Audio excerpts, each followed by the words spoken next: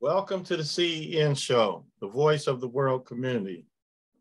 We have two podcasts that's open to the public and is easy to access. Let me show you the website. You access it from the website.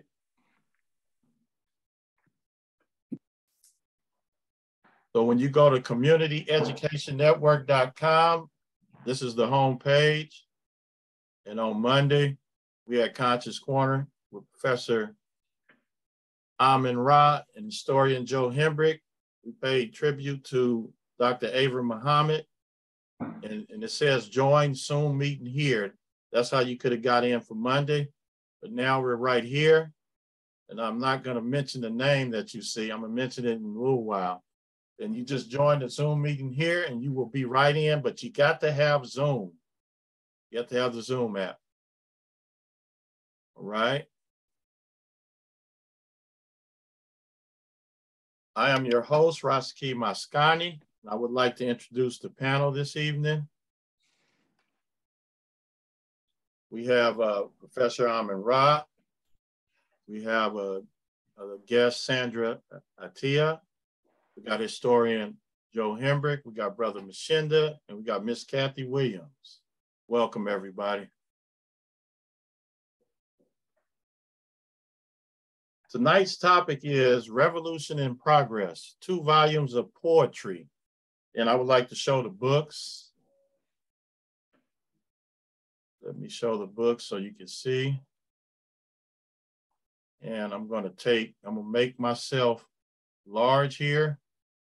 Then I'm gonna take off my background so we can see these books real well.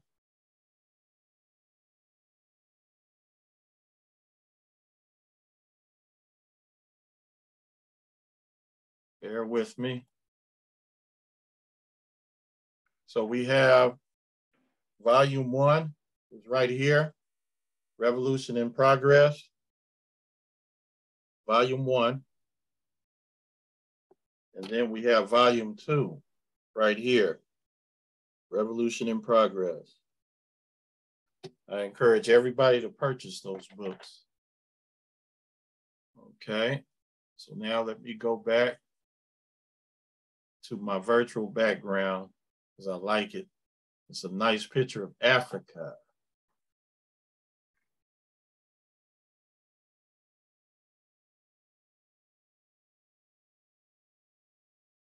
There we go. Technology is wonderful. So tonight's guest is the author of the books, poet Ronnie Forrest. Ronnie was a guest on Conscious Corner, and the show was excellent. He's definitely a talented individual. And I would like to show you that video just in case you want to see it. Matter of fact, I encourage you to go back and look at it.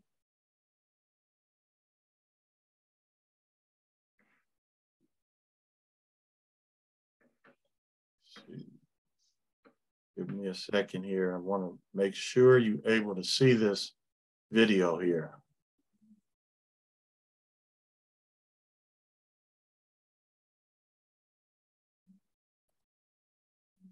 And there it is. It was May 23rd, 2022. And it was an excellent show. You see it got 101 views. That's a lot for us. So I encourage everybody to go back and check that out. And you will see what I'm talking about when it comes to having talent. Okay. Good evening, Brother Ronnie. Please tell us some things about yourself. And after that, I will ask some questions about the books. Hello, everybody. How are you all? Doing great. That's a beautiful thing. You wake up healthy, it's a great day. Everything else I can do for myself. You know, I don't have too much to say about myself other than I try to live with respect, honor. I try to treat people like I like to be treated. You know, give respect and demand it. And, you know, most of all, treat your fellow man right, you know, which is not always the case, but, you know, you do the best you can with what you have to work with. I said a little earlier, in the other video that I was actually raised in bookie joints. So all walks of life came through that bookie joint. And so my mother used to tell me, even if a wino's laying on the ground and go, psst, you see what that wino want. He might be telling you something to save your life. You're not too good to see what somebody want when they ask you to come here for a minute. You don't have to do what they say, but you pay attention to what they say. And, that's just the way I was raised, And at 65 years old, I've kind of seen quite a few things, coming from the streets, from stealing a piece of bubble gum to committing murder. I worked in the hospitals at Martin Luther King and St. Francis Medical Center in the trauma units, the ICU units, the CCU units, burn units. And I've seen an awful lot, of death and destruction, but on the other side of that, there's beauty to it too. I've had a chance to go all around the world and see how other people live, coming straight out of Compton. I love my life. I wouldn't trade it for anything. I mean, I don't have the things that I want, but I damn sure have the things that I need. And I'm grateful for that, So with no further ado, I'll let you guys come on and go, and we're going and go through. All right. Thanks for that. Okay, so I'm going to start off, and then I have a lot to ask you, but I'm gonna just start off with a few, and then we'll go to the panel. So I'm looking at page 9 in the first volume, page 9, and the third paragraph. It says, "They say those things that make you drink, drunk, or high, cigarettes, and other devilish plantation supplies, you should despise." So can you talk about that and what you meant? Well, coming out of my mind and with what I said, me working in the hospitals and seeing all the death and the destruction that had been bestowed upon we people, we being self-destructive and all those things about nature. And if I see somebody smoking a cigarette, me, myself, coming from my eyesight, I know for me, that person doesn't care. Regardless of what they say, I'm looking at their actions. You don't care when you smoke cigarettes and other things like drinking alcohol and, just things of those, people, everything in moderation, I suppose. I don't drink, I don't smoke, I don't eat meat. All I want to do is have a long longevity of my life, but I've seen all these things that have drove me to live this way.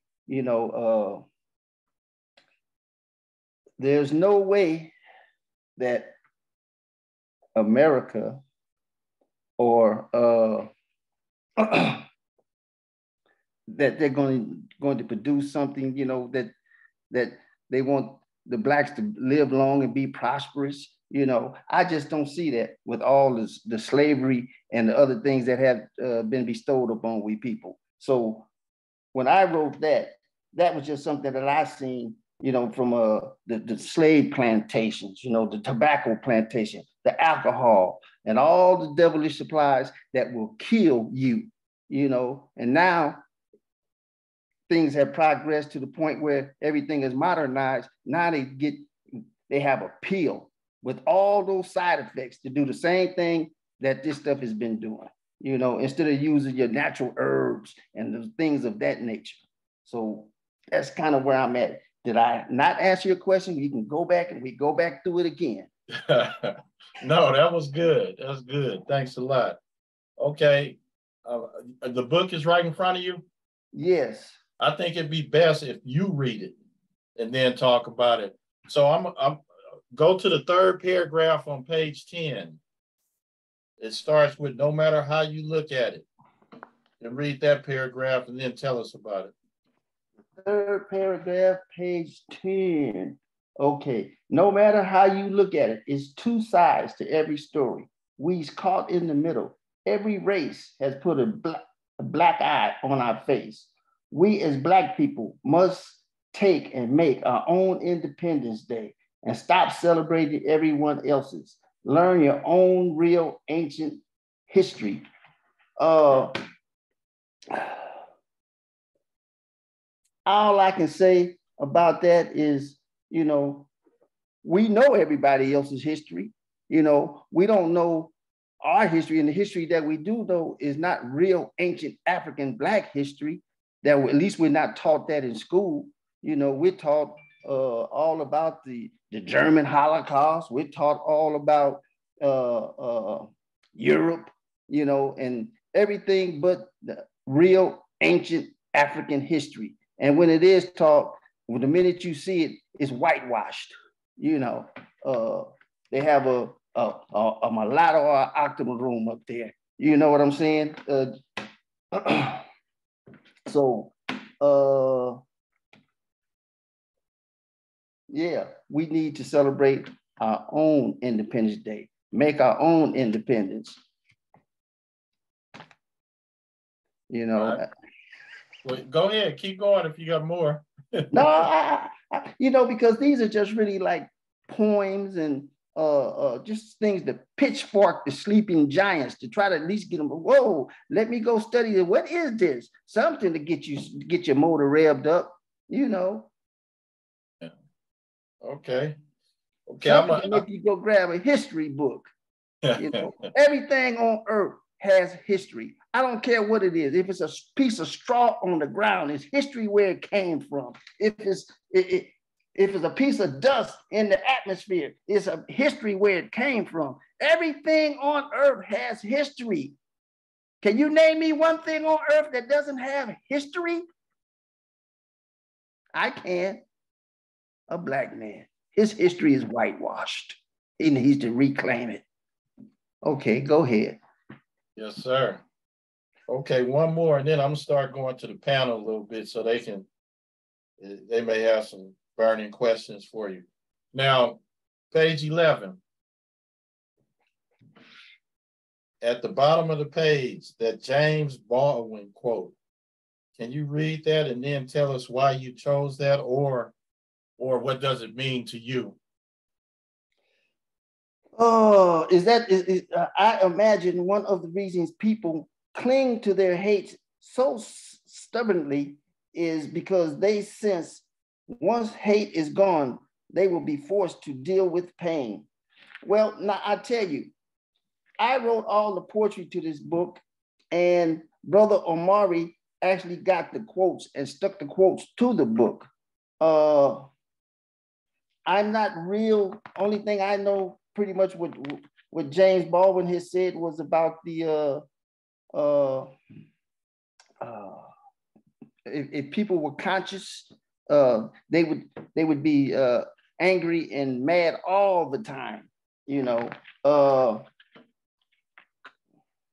But he has a whole library full of quotes and things. So he added these quotes to the book. But let's see, I imagine one of the reasons people cling to their hates so stubbornly is because they sense once the hate is gone, they will be forced to deal with pain. I think that is kind of myself personally geared or aimed at the Caucasians' thoughts of thinking, you know, that they hang on to their hates, the hate of Black people, you know. And once they find out the truth of something, they're being so much pain, they don't want to go through that. They just hold on to what they've been taught and what they got going for themselves. Okay. So I'm gonna go to the panel before I go. I got about at least 20 questions for you. So okay. I don't know if we're gonna get through them all, but I have a lot. All right, I'm gonna start off with Sister Kathy Williams. You have a question or comment for Brother Ronnie? No, all the information is pretty good. He's a great storyteller, and also like poking the bear, it make you think. But no, just sounds like a great book. I'm gonna have to invest. All right, thank you. Okay, Sister Linda. No, and actually I came on too late because I wish I would have come on at the very beginning because I want to hear more what he had to say. So let him please keep going in. I want to hear one of those poems. And Brother Ronnie, can you please first announce the name of your book again first? Because it's very interesting and I'm loving it. It is Revolution in Progress, Volume 1 and Volume 2 of raw, uncut, conscious Black poetry. Okay. And quotes. Well, this actually says a collection of raw, uncut, conscious poetry and quotes. And are you going to be able to read any one of your poems this evening? Honey, I will recite you a poem. I have been going to book signings. I just did a Black Lives Matter book signing and a poetry reading Sunday. Okay. Yeah. How did that go? Yeah, you was telling me about it. How did it go? Well, you know, it was full of clergymen, and and a lot of church people. So, you know, quite a few people were real quiet. I don't know what they were thinking, but I asked them in front, did they want, since this is Black Lives Matter, did they want me to cut it and tone it down, or do they want the raw? And they said they wanted the raw. So I didn't give them the raw, Professor. I thought about you. I thought about it. I bet not cut this all the way loose like that. But so I toned it down anyway. But I enjoyed it myself, you know what I mean? So they didn't give me a lot of feedback, anything. You know, nobody really came. The first time I did it there, I did just one poem and I sold all the books out. This time I gave them like about 5 different poems. Boom, boom, boom, boom, boom, boom. And it gave the whole story. And it was like, ooh, what is this? You know what I'm saying?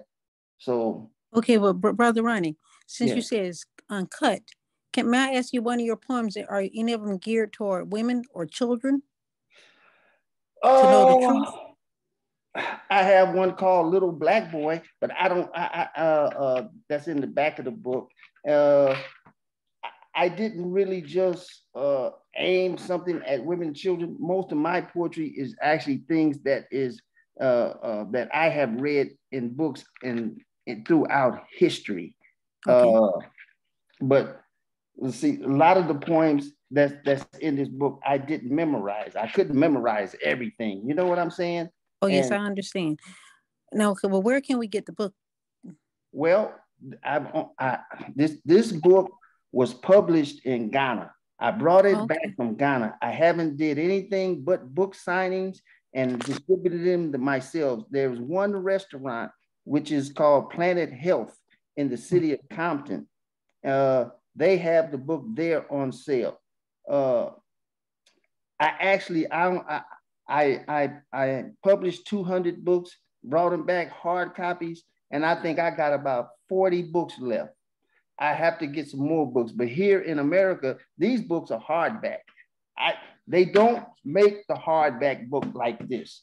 At least the couple of companies that I check with, because this is a Black book, so I only want the Black companies to distribute this book and have it. You understand? I didn't do anything with Amazon or anybody as of yet, until I can do me some more research. I've been writing this book and working on this book for over 3 or 4 years, actually. So I can send you the book myself, or you can go to that restaurant in the city of Compton and it's there. I'm in Florida, so I'm sorry, I can't get the. We'll make arrangements to get it to you, Sister Linda. Yeah. We'll get it to you. Thank you. Or at least some of the pages of the poetry. That's what I want to see. Okay. I did send a guy one book that I think he was in Washington, D.C. He was in Washington somewhere or something. But yeah, go ahead. Yeah, I'll make sure she get it. I'll make sure she get it. Both volumes. Yeah. Okay, let's go to the next person. Sandra Tia, did you have a question or comment, or are you just listening? I'm just listening. Hi, Ronnie. Hey, that's my sister. That's my sister. By all means. Hello, Sandra. I wish you Hi. well. I wish you well too. All Good right. to see you. And it is good to be seen. Absolutely. Okay. And good to hear you too. Okay. I talked to Sister Spencer yesterday. Oh, okay. Okay. All right. Okay, our brother Hendrick. Yes, sir. Hey, brother Ronnie, how you doing?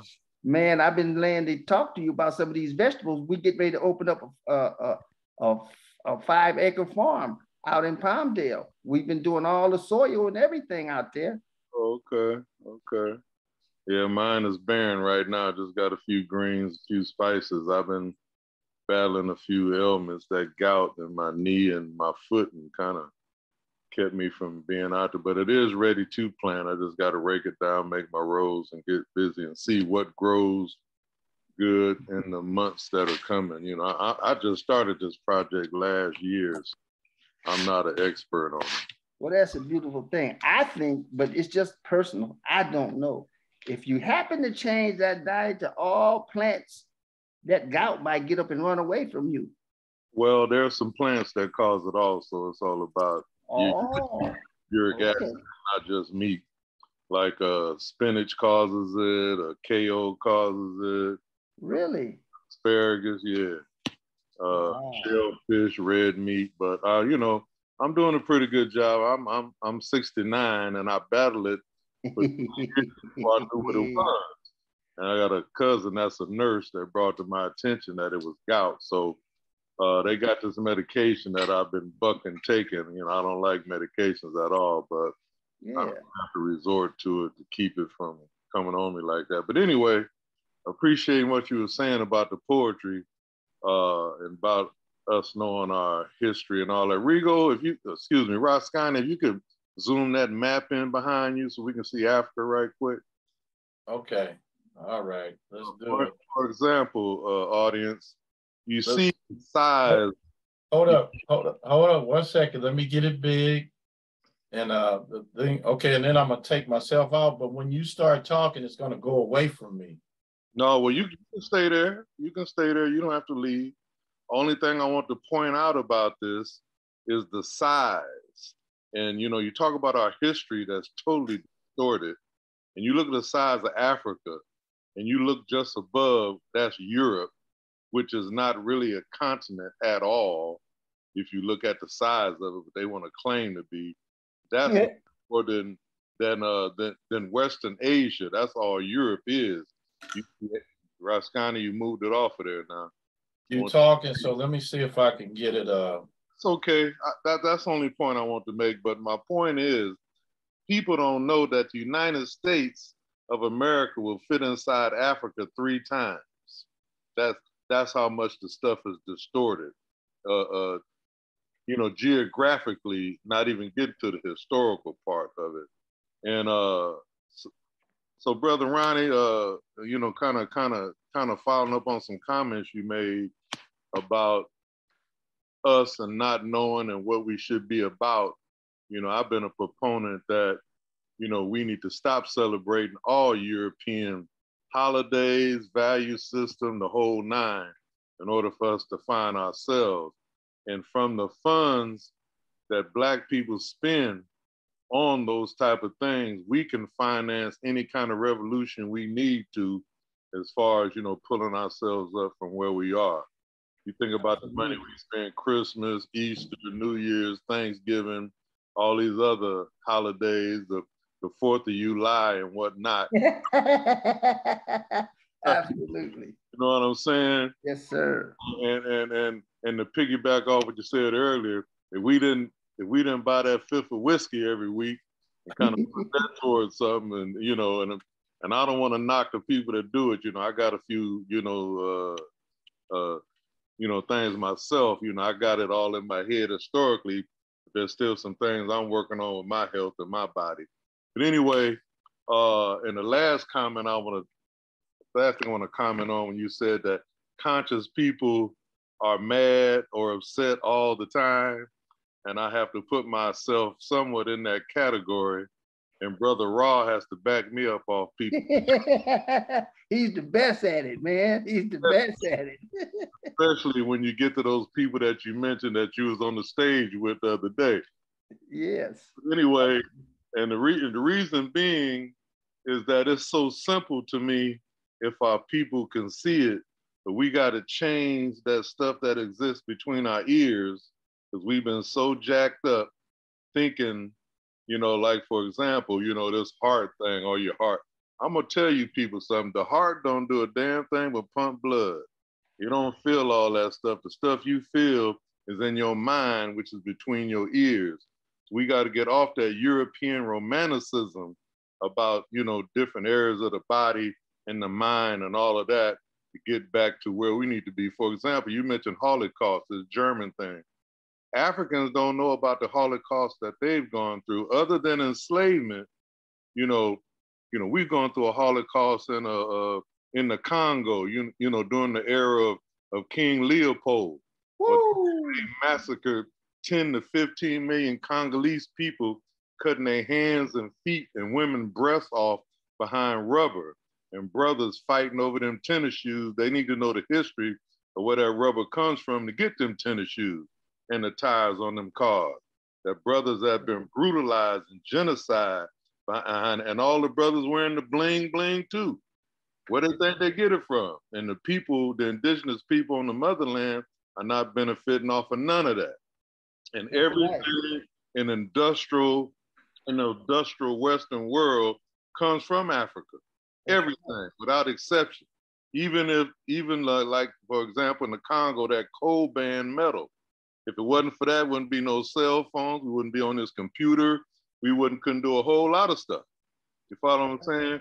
So in that regard, I kind of stay upset that our people can't see it, sometimes don't want to see it.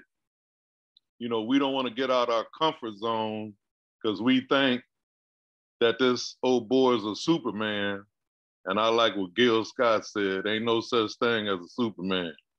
You know, yes, sir. We recognize, you know, where this boy gets all his power from, which is the resources that we produce that come from our land that sits right behind Brother Rashiki's head. That's where it all comes from. And I'm going to shut up and let somebody else speak. Right on, Brother Henry. All right, Brother Mashinda. Good evening. I just appreciate Brother Ronnie coming on tonight, you know, with his contribution, his work. You know, I always think about, you know, how do we reach the masses, you know, I mean, with your historical references, your poetry, you know, of course we have social media and new inventions and modern day technology to do a lot of that. This is, you know, the purpose of the platform to bring on, you know, conscious brothers like yourself to impart knowledge, you know, not just for us and for, you know, the audience that may come along, you know, at some point on YouTube and so forth, or join the Zoom presentations when we have them weekly. I found, you know, but I continue to know that it's not, you know, it's not a negative comment, but I continue to quabble, you know, to deal with, you know, how to reach the, you know, the masses. I'm looking at the generations that's coming, you know, way after me of the modern day. I mean, I work in education, currently been in it for many years, and I'm still on the front line, you know, trying to pass on, you know, type of information that you're talking about, you know, things that I learned tonight, I'll take back and, and stop some young brothers and sisters and kind of enlighten them with things that I've learned and, you know, that type of thing. I had the privilege to go to Montgomery, Alabama over the last weekend, Friday overnight. I stayed overnight, me and my wife. And, you know, again, the Equal Justice Initiative Legacy Museum and Memorial, you know, I mean, we've been hearing about slavery and incarceration ourselves for years. You know, I like to think that I'm somewhat a conscious brother, but oh man, I challenge anybody to they having to go there at some point, you know, and it's just, you know, it's the theme is from enslavement to incarceration. Of course, like Brother Hembrick talks about, you know, hey, it goes way back, you know, with the destruction on the continent of Africa, and it leading up to, you know, setting up the slave trade and different things like that. But you know, it was like I say, you know, I've been exposed to a lot of things as it relates to, you know, a lot of history and a lot of, you know, as you know, whether it's abroad or, you know, inside the country of, you know, the United States. And I tell you, my wife and I left there like wow, you know, it's like very deep. So what I witnessed is and tied into my point with your works and your poetry and your historical references and things like that, you know, is like, you know, how do we appeal to these young people, you know, because the school systems aren't really delivering this information as you talked about, you know. We have to expand on it, you know, we have to expand on it. It was just as many white people at this museum and memorial than us, you know, and you know, it's like a lot of, you know, they're trying to, you know, make themselves conscious out, you know, I guess, or some of them may feel guilty and want to, change their ways or whatever reason why they're there.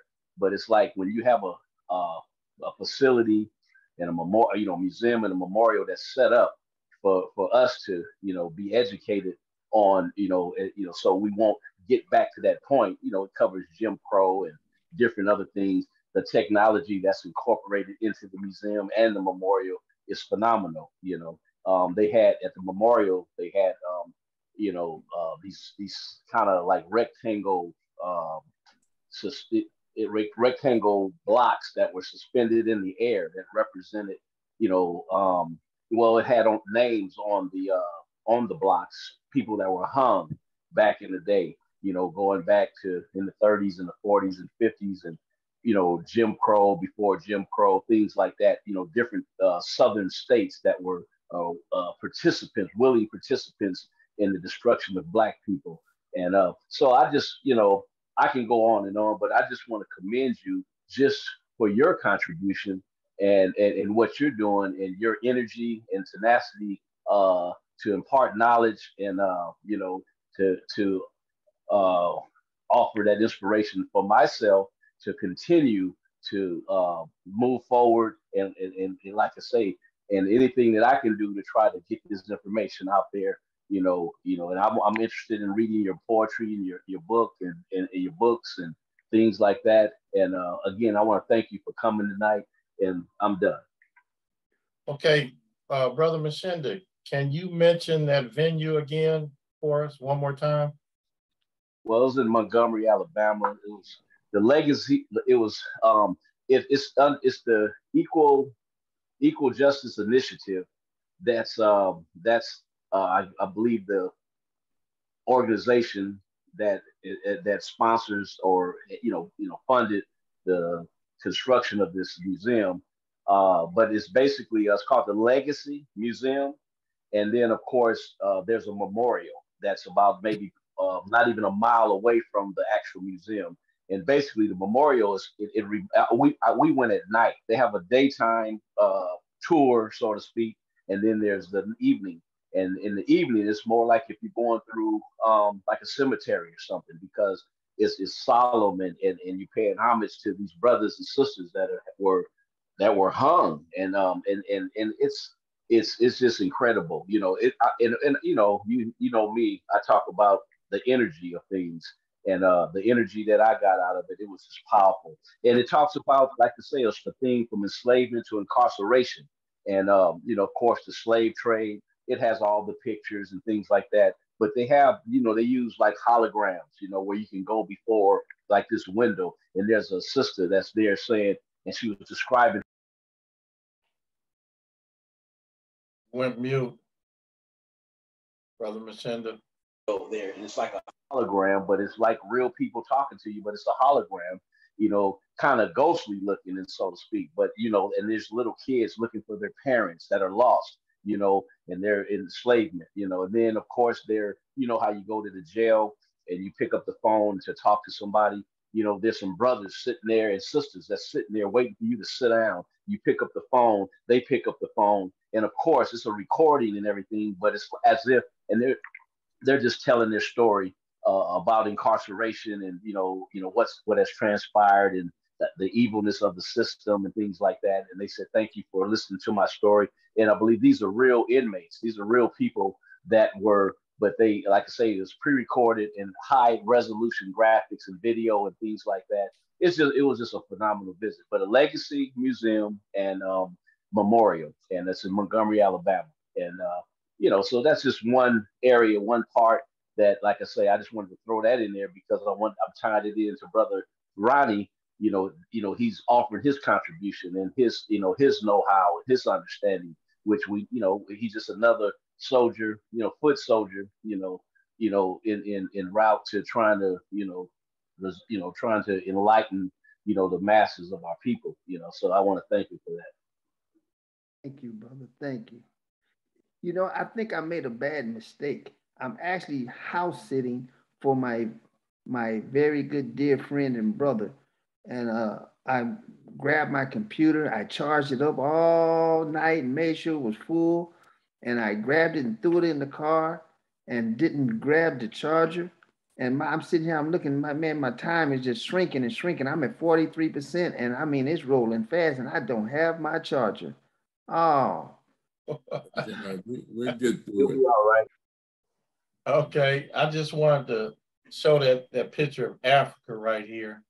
And I think Hendrik was saying up here is Europe. That's, it's really small. and how this is deception, and I know Brother Asul Jabal, when he came to lecture when we was in college, he brought an actual size map to show how big Africa was compared to the rest of the world.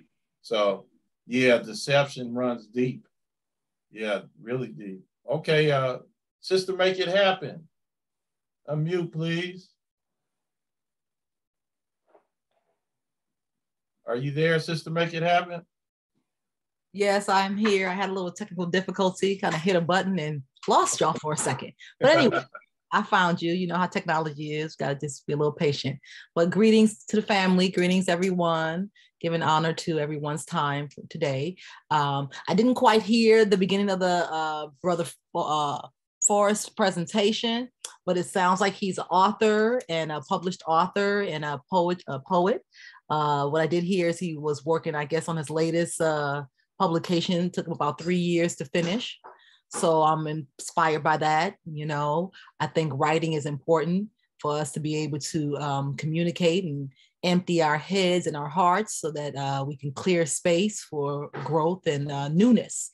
So I'm always impressed when someone is able to get their thoughts out of their head and put it on paper so that it could be shared, become a lesson for others to learn from. So I thank you for that. And I look forward to learning more about your work. I myself, as an educator, just like the rest of us here on this call, and we have young people in our midst that we are responsible for shedding light to. Again, being on this call, knowing that most of us are in the struggle and revolutionary, looking for changes for our people, either historically, personally, or just because of DNA. So I'm honored to know of you. I'd like to know more about your work since I missed the beginning of the presentation. And thank you again and look forward to hearing more about your work. Oh, thank you. Thank you. And I would love to, anytime, I would love to come and do poetry and have a book signing anywhere, as long as I can afford to get there, All right. Yeah. Thanks, sister. Make it happen. All right. So, Professor Ra. Yeah, Sante Sana to everyone. Bani Ghani. Appreciate what's been said, if I understand correctly. And I want to thank Brother Rashid for extending another invitation to Brother Ronnie Forrest to come on and share his wealth of knowledge. But personally, I want to say, before I even make my comments, is how personally I really appreciate brother, I call him Duron, but he is one of my best friends and one of the rocks that I lean on. Him and Brother Marvin, the house he's sitting for, are great brothers. I mean, true brothers. I ain't talking about people who say they brothers. I mean, they are down to earth brothers to me. And they've been that way with me. And we've worked together on numerous projects. And I just can't be thankful enough for his friendship, his partnership personally. And if you ever got to know him and get around him, he will treat you. If you're a woman like a goddess, he'll treat you a brother like a king. I mean, he's that deep. First of all, I want to say he's very modest about his contribution. I want to thank him for writing his books. And I love the title, Revolution in Progress, because in many ways, he's a revolutionary. So it goes hand in hand with his book. A revolutionary, turn yourself around. You know, we weren't supposed to be strong Black men, conscious Black men. And, you know, Brother Forrester proved that. He's a multi-genius in the same like you know, not on a level of Imhotep, who built the pyramids and was a dentist and was a doctor and was first doctor and was an architect and also a storyteller and literature person. But he's a multi-genius in the auspices of oppression that we go through as Black people by making a way out of no way. First of all, he's a great entrepreneur. Duron has started many businesses and was successful in various ones, and I'll get to them in a minute. But second, he was, like he's saying about horticulture, he's self-taught. He ain't went to no agriculture school to learn it. He just went and started studying, and then opened up many gardens all over the place, wherever he's at, straight up. There he had a business, an aquarium business. You know, I mean, he became a master of fish, the different fish. He knew the difference between a saltwater fish and a water fish and a lake fish. I said, man, the only thing I know about fish is throw some cornmeal on them and fry them. His brother said, hey, look, no. He gave them life. He treated them like human beings. And I mean, it was just a beautiful thing to see it. We used to build aquariums, built them, and showed you how to keep them clean and how to keep them fresh. You know, that takes a lot of work, you know? And then at the same time, he was deep into health, a master of health and nutrition, vegetarian. I mean, straight up in taking care of his body, not telling people what to do, but being an example of how you could be. That's beautiful. Then he graduated from streetology, straight out street, a PhD in the streets. In the game from 3-card multi to find the P, to shooting dice, to playing tonk, to playing poker. This brother know all those street games, but at the same time, the street brothers love him and adore him. All the brothers on the street that he hang out with have nothing but praises for Duron because of his attitude toward them and his treatment. Getting to his multi-genius. He's also a restorer of vintage cars.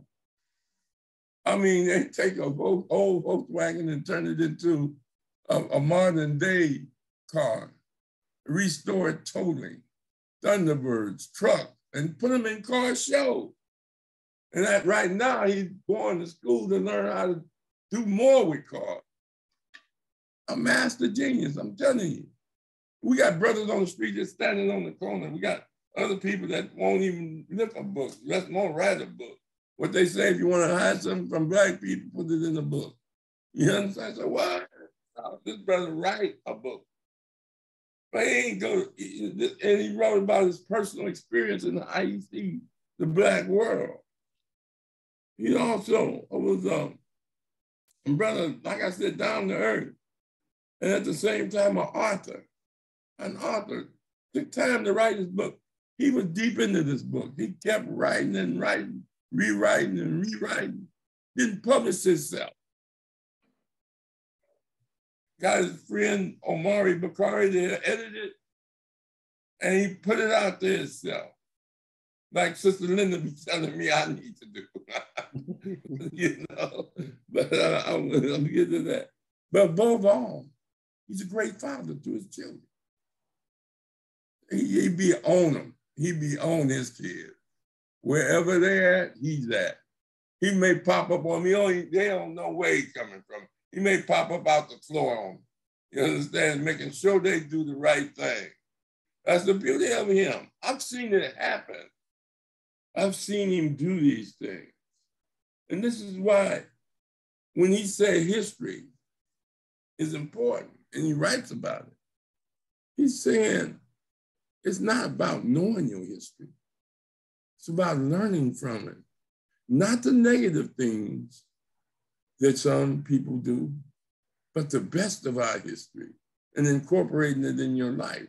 And that's what this poetry book is about. Incorporating the best of us as a people, our best efforts to change our lives, to revolutionize ourselves. The first revolution has to begin with you. And that's what makes this book so great. And so when I look at him, I think of the term Aesop, a great poet of ancient times. Joe Hendrick know about Aesop. You understand, storyteller. I think about Imamu Baraka, you know, a cultural nationalist out of New York. You understand, he helped put the Black agenda together for the Black United Front. I think about Hakeem Mahadi, former Don Nick, great poet of the Black 60 movement. I think about Gil Scott when I read this book. I think about the last poet. Selfish desires are burning like fires among those who stole the gold, as they continue to keep the people asleep and the truth from being told. Racism and greed keep the people in need from getting what's rightfully theirs. Lying, stealing, and double dealing as they exploit the people who fear. Now Dow Jones owns the people's homes and all the surrounding land, buying and stealing their humble dwellings in the name of the master plan. I can go on, but I'm gonna get back to you. He reminds me of the Watts poets. He reminds me of the last poet. And he reminds me of Paul Laurence Dunbar. And he's a griot. Duran got stories for you. And he comes up and he keeps his father in heart. He had a beautiful ceremony for his father in the community. And he had speakers and music and a celebration. Not no sad thing, people hooping and hollering, falling all over the place. No, it was an uplifting, spiritual thing. So I have nothing but praise for Brother Duran, Brother Forrest. And if you get to know him, you'll see he's for real. And he can get rough. You know, he's not no English major. But, you know, he speaks Ebonic and street phonics. But at the same time, he's true to who he is. So I always want to say, Asante, and just read the poem that you wrote for me that you put in the book when you get a chance. Duran, that's all I got to say. Thanks, Professor Rod. That was wonderful. Hey, also, I want to add to that list, Rod. You didn't tell about, he's a respiratory therapist. Yeah, all of that. He worked. Tell him about that, Brother Forrest. Yeah, well, I mean, you know, I got to be a respiratory practitioner because I had racehorses, and I have a very good friend who was a straight A student all the way through school. He's the surgeon at Santa Anita. He does surgery on racehorses. And that's the next book that I'm writing about our families, all, it was 4 families of us. And this boy would always tell me I would be his assistant. I would be his assistant. But, you know, I didn't have the education to be a veterinarian, nothing. So I did the next best thing. I became a respiratory practitioner in order, because I figured that their lungs wasn't much different from a human lungs, because, you know, they might be a little bigger, but they all got eyes, nose, ears, teeth. You know, we all animals. So I fell right in line with that. But I had a drug addiction at an early age, at the age of 13. And that drug addiction, I mean, it is what it is. You know, I enjoyed it while I did it. And after it succumbed me and took over, you know, I was tired of living the way I was living, and I knew I had to make a change. I was going to die. So I made the change, you know, and it's the best thing I could ever did, you know. I never hide, you know, I was never in denial about anything like that. I mean, you know, in the beginning I probably was, but I had learned how to just start telling the truth about stuff, you know what I mean? So I worked at one of the local hospitals, and they told me that the only reason why I lasted as long as I did, because I was so honest about it, you know. But you know, now my time is going away, and I hate it. I got 32 minutes. I mean 32%, but we're gonna keep going, you know. But yeah, my friend that's a surgeon, you know, I love him to death. And you know, his father was a jockey. I have another friend. He rode his daddy rode the world's fastest horse, 3-time world champion. Never mentioned he was a black man. Then there's another little young fella. I'm the one that took him to Hollywood Park and Santa Anita and Los Alamitos. I was his agent, and he wound up breaking one of the richest horses in the world. And he would have been the richest horse in the world, but he lost one race, you know. And so now his daughter's getting ready to be a world champion barrel racer. And he, you know, it's you know, it's just, it is what it is, man. But I'm a professional horseman too, you know. I just, you know, love life, man. I love life. You know, I really love life. You know, I go play poker, you know, and I talk so much stuff, the whole casino be listening to wait to hear what I say next, you know. And it don't be all good stuff either. The Adventures of Ronnie. Now, okay, can you tell us that the poem you did about Forrest? Let me get to it. This is what I do. Here we go. You don't have the book with you? Yeah.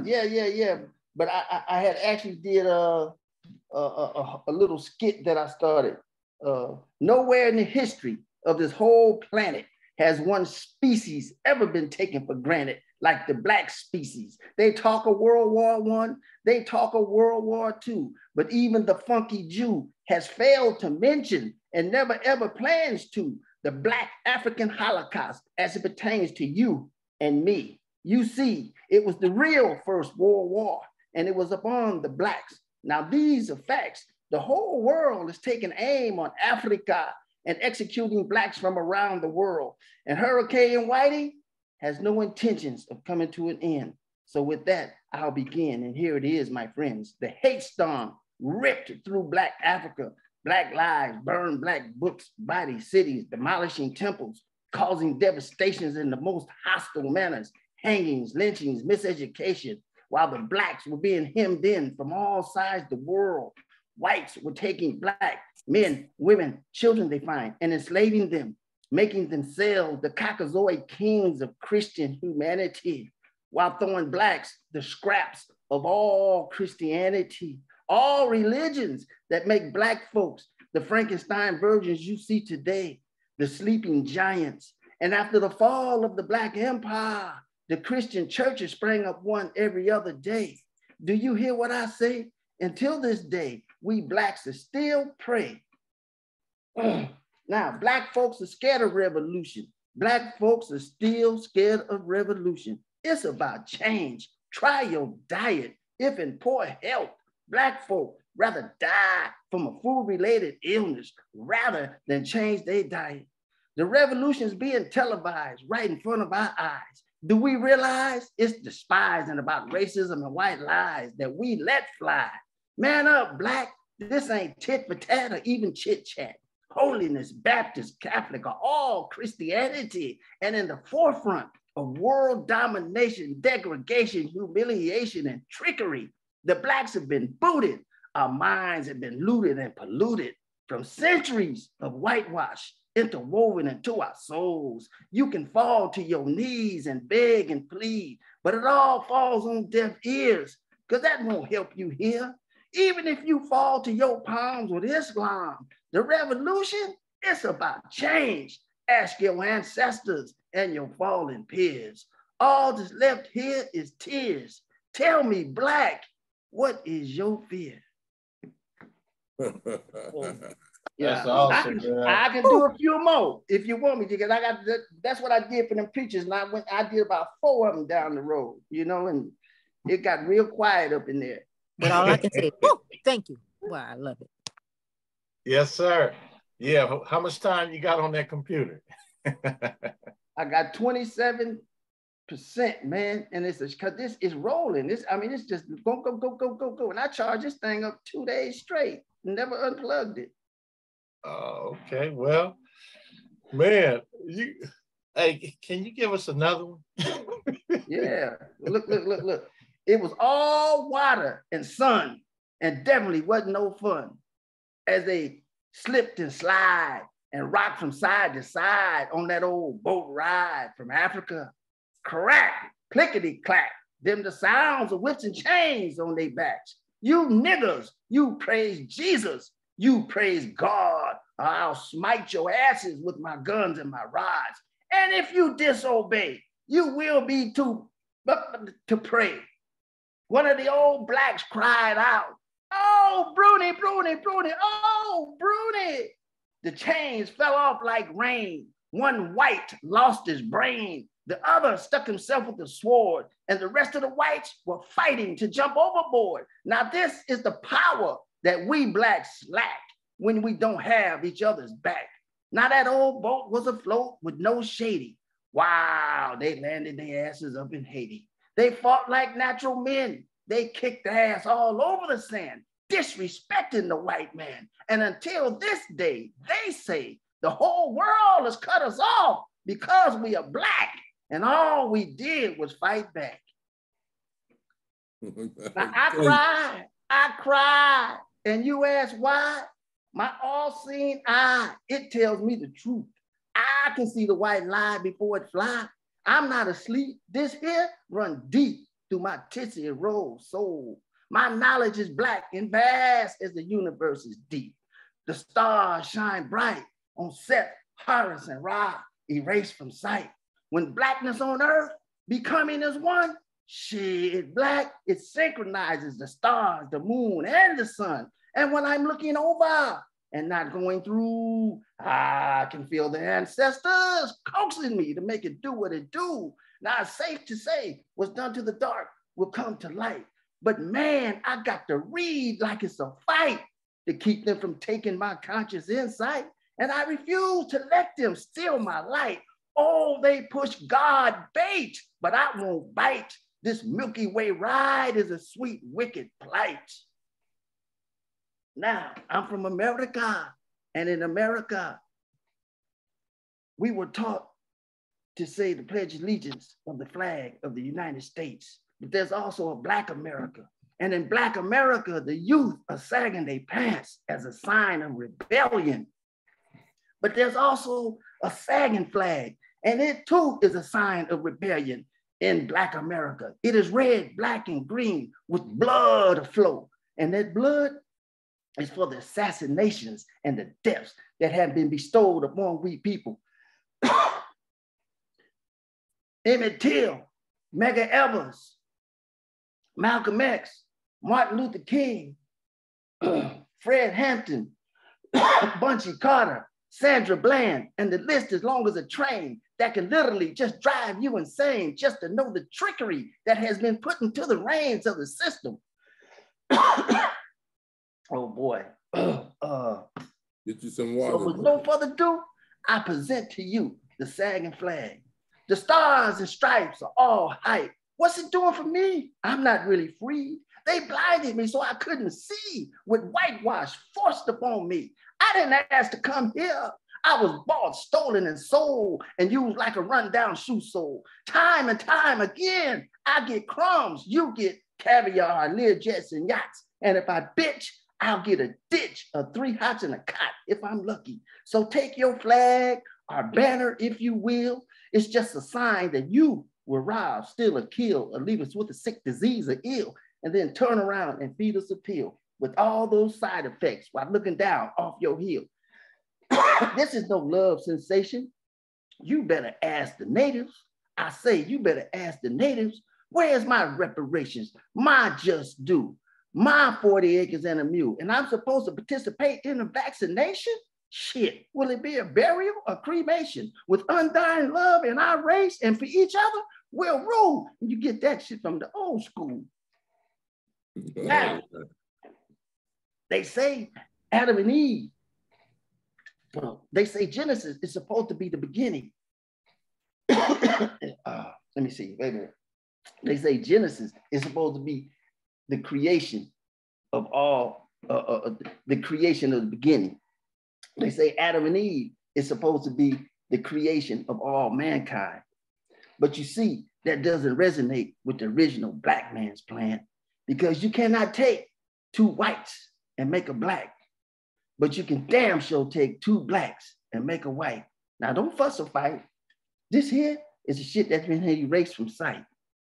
The great ancient Akabu line, land of the blacks. Some tribes there, pygmies and no-thick Negroes who had exodus all over the globe before there was ever a white person in sight. They never had to fuss or fight, didn't even exercise wrong from right. It was in love, trust, harmony, and muscles and might. And even the wild animals would warn before they bite. The tribes of this great kingdom had only seen few whites. They numbered only in the teens of these white human beings. They were the albinos from their own black race, so rare there in that place, and still yet the great kings made them their pets and assigned them an overseer to keep them in check. Now the little white seeds began to breed. They made a plenty, damn near too many. The pets were looking all the glimmer, the glamour, at the black swinging the hammer, looking at pygmies, pyramids, diamonds, and gold, iron and copper and things to be traded and mold, astronomy, mathematics, and chemistry too. When looking at those masters, not knowing what to do, they began to chitter and chatter. The way of black life started not to matter. They began to lie, steal, causing havoc at will. Now the blacks were loving, kind, and goodwill, and didn't even know how to steal. They had harmonious assembly lines and knew their pecking orders up in their minds, showing no signs to find any reasons to punish or bind this wicked white race of their own mankind. Finally, the blacks made a stand and had to ban and demand that these whites leave their land. The whites wandered and roamed all over the lands, eating cats, rats, hyenas, and even man, finding springs and fountains, landed their asses in the Carcass Mountains, dwelling in tunnels and caves, vowing to make black slaves one of these days, making tools from sticks and stones and carcass bones, mad and rage at this stage at having to leave the blacks and facing animal attacks, making a pact that they would retaliate for this fate. And until this date, their anger has led to hate with nothing in existence to ever measure it by. Evolution of hatred. And you wonder why? Blacks, we's naive to believe that mankind started from Adam and Eve. Blacks, beware when you see the blonde hair and them blue eyes. Them's the monkeys that exterminate lives. That'll do it. We'll kill it. That's deep, man. You know, hey, Professor Rob, you on mute. You on mute, bro? Yeah. You know who he sound like? Who's that? Moulana. You teach Yes, it hard. Yeah. Good. Oh, that's deep, man. You know what? I'm not gonna ask you no more questions. People going to have to buy that book. After you did that, you should have many people coming to get that book. That was awesome, man. Very, very awesome. I appreciate it. I Really thank do. you, brother. I thank you. I So mean, you know, I had an yeah, uncle, man. My uncle was forced to leave home at 8 years old because he talked back to white people. He came to California with his sister during the time that he was from 8 years old to I don't know how old because he was born in 1916, and he was one of the first black horsemen at at Hollywood Park when it opened up, and he owned his own horses, you know, and the white people did not like that shit from what he tell me, you know, but that's what he did, man. He studied. He come home every day and read at least an hour a day. All the history books, you know, he read J.A. Rogers, uh, uh, just a host of John Henry Clark's and Dr. Benz and whatever else he got. The more he read, the more he liked to read, you know. And so when I had the opportunity to go stay with him because I was in so much trouble, my mom and them say, "Shit, you might as well go with your uncle and learn about horses and stuff because this, you know, the shit you doing ain't gonna get it."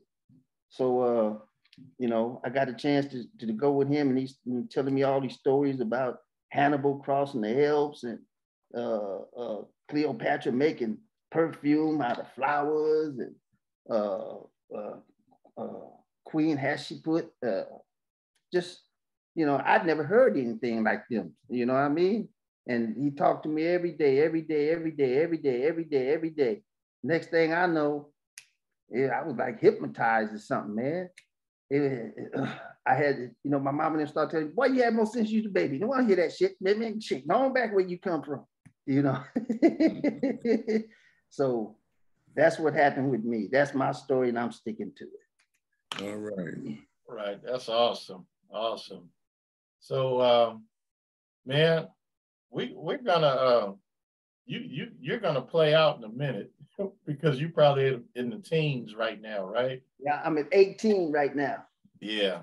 Okay. So look, man, I appreciate you coming and sharing your poetry and your story. Professor Ra did an awesome job, you know, telling us some of your history. So hey, we can't wait for you to come back, man. Yeah, well, I got another book. They finished with my chapter, so we got 3 more families, and they all telling their own story in this one book. You know, where they talk about the jockeys being ran into the rail, where all the first black jockeys was in Kentucky was all black, and they ran them off, and they put the doctrine of exclusion into order on them, and wouldn't allow them to share any wealth, anything like the white people could, you know. We telling all that and telling how Hannibal was able to sustain the war that he did because of his infantry and the horses, that them black horsemen took care of them horses and them elephants, you know. Yeah. So we get a chance to tell all that. Yeah, looking forward to that too. Definitely want to read about that. So I'm before you go, I'm gonna see if anybody by raise of hand, do anybody have a last question or comment before Mr. Okay, go ahead, sister, make it happen. I am so grateful for hearing you. I missed the beginning, but this was very much a blessing, a treat. And yes, I want to hear all the stories. I'm looking forward to hearing it.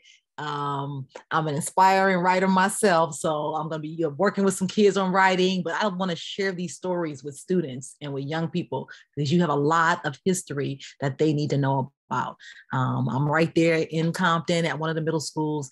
And so I want to make sure that our babes, you know, they're at the general school. And so we just need to make sure that the legacy continues, that it's a small number of us now, you know, our numbers are dwindling and dwindling and dwindling. And so it's really important that our students and our young people know about griots like yourself. And so I'm very thankful to be on this call tonight. Wow. I didn't know you were in Compton. That's beautiful. I'm going to have, Raw has been on me about editing this book, you know, just to make it real clean for kids, because there's a few things there that it's a few pages in there that got some words in it that maybe some parents might be upset about their kids hearing. You know, I don't know. Well, maybe parents should read with their kids so they can have discussion about real life. Yeah. How about that one? Absolutely. I agree. I talk to my little boy like he's a grown man. He plays 4 different musical instruments right now, and they want him to start playing the bass in the senior. Well, he's in the junior band. He's going to be playing the senior band, but he don't want to play music no more. I'm like, man, are you kidding? You got to have 3 or 4 ways to put beans on your table. You can't just have some whole rack to run to the same hole. You know. You need everything you can. Ain't nobody gonna love you like you love you. How you gonna be expecting somebody else to throw you some beans on the table when they can't put them on their own table? Man, you got to do better than what you're doing. So I'm constantly on him about that, you know, constantly on him. You know, you got 3 or 4, you know, right now, we was lucky enough that Barbara Marson had him come up and play the bass guitar, and he was with a world-renowned pianist, some other people. I don't know who they were because I don't have a music bone in my body, but I showed them. They said, man, and he was sitting there. He said, do you know who that is you playing with? Boy, you better keep that video. Are you kidding? This you playing with and you playing? Oh, man. And so he had a big smile on his face. So he's been kind of listening pretty good now, you know. Okay. Yeah. Brother Machinda had something to say. Brother Forrest, brother Ronnie. Yes, sir. You mentioned Santa Anita, those jockeys and the people that. What are some of those names? Can you give those out? Well, the little jockey that I had, his name is Dahashi Gladney. He's out of Watts. His daughter's getting ready to be a world champion, a barrel racer. The veterinarian's name is Dr. Norton Patio Jr. His daddy was a jockey at Santa Anita. At Los Alamitos and other places, but he rode all over the United States. Also, Robert Strauss. Robert Strauss was the one who rode the world's fastest horse, 3-time world champion. Now, his whole family was horsemen. His 3rd and 15, 16 generation horsemen. You know, his sisters was a jockey. His brothers were jockeys and trainers. You know, and I had an opportunity to study up under them and things, you know. Just through them knowing my uncle was older than all of them, you know. But so they all respected my uncle, you know. I appreciate that. Yeah, I'm a horse enthusiast myself. You know, I'm not as deep as you, but you know, my daddy used to play the horses back when we were little kids, and I learned to appreciate the sport of kings, and as they call it. But just hearing your take on it, you know, I can appreciate that. You know, I'm not a big gambling sort per se, but you know, the whole respect for the you know, the whole the horses, the races, the you know, and then like you say, your historical perspective about it, you know, that's very special to me, and I appreciate you sharing that information as well. You know, and you know, again, I thought, you know, your poetry was off the charts, you know, and like Brother Ross said, that, you know, last poets, the Watts poets, you know, Brother Ronnie poet, you know, you did that, brother. You have a good evening. All right, thank you, brother. Thank you. I only did it because it was in my head, and like I heard the lady say, it had to come out, and I just took my time, and I would always talk to Raw, always talk to Raw about it, and to my surprise, it really happened, you know. But I love Raw to death, man. You know I do, Professor. Yeah.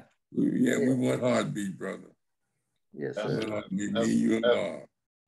That's beautiful. Which Marv is that? Marvin Maven. He's out. He's celebrating his anniversary. Yeah. His 11th year anniversary. He's in the island somewhere. Yeah, he's in Jamaica. Yeah. All right. Anybody else before we sign out tonight? Well, I wish you all the best. All right. Appreciate everything. Yeah, man. Thanks a lot. So I'm gonna talk about who's coming on next week. We got two guests. We have Spring and Damian McCalman. Damian been on before with us. Now he has his mom coming on with him, and the topic is images of professionalism. So that should be real good. That's a topic we haven't talked about much. So that should be real good. Looking forward to that. And Brother Ronnie? Well, he had to go out. He had to leave out. He had to leave out. Yeah, he'll be right back. Okay. All right, folks. Professor Ron. Monday, we're gonna either have someone, I can't think of her name now, dealing with the homeless, or we're gonna have a community forum and discuss Woman King with Viola Davis, the positive and negative images that may have come out of that production. I see you, Jabal. And so we may have that discussion also Monday. Okay, I'm looking forward to that. Okay, Brother Ronnie, thanks again. Man, I appreciate it, man. I anytime anybody wants me to come do some poetry and book signing, I'm there. Okay, we gonna hold you to that. All right. Okay. So Conscious Corner, each one teach one. Everybody have a good evening. All right.